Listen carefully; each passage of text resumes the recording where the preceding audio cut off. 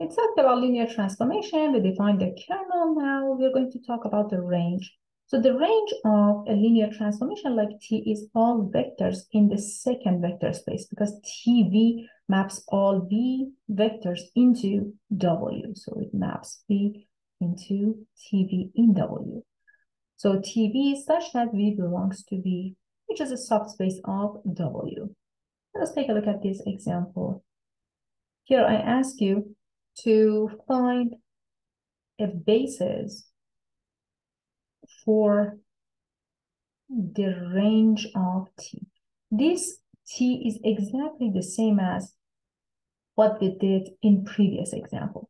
Tx is equal to Ax, and A is this matrix 1, 2, negative 1, and 0.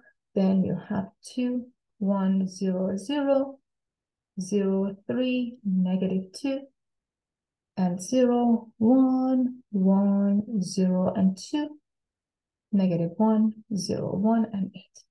This is exactly the same as we did in previous example, talking about the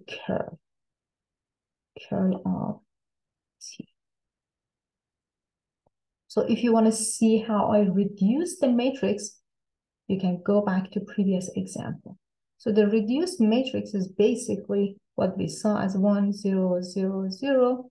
And then here I had 0, 1, 0, 0.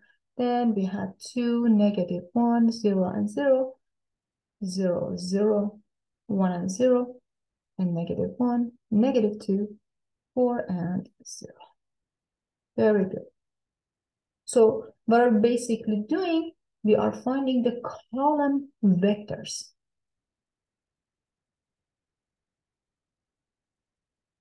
To form a basis for the column space of A.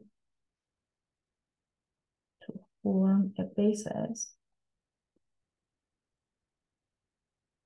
for the column space of A.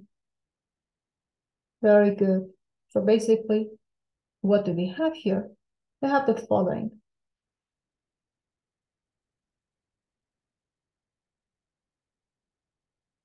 So the very first column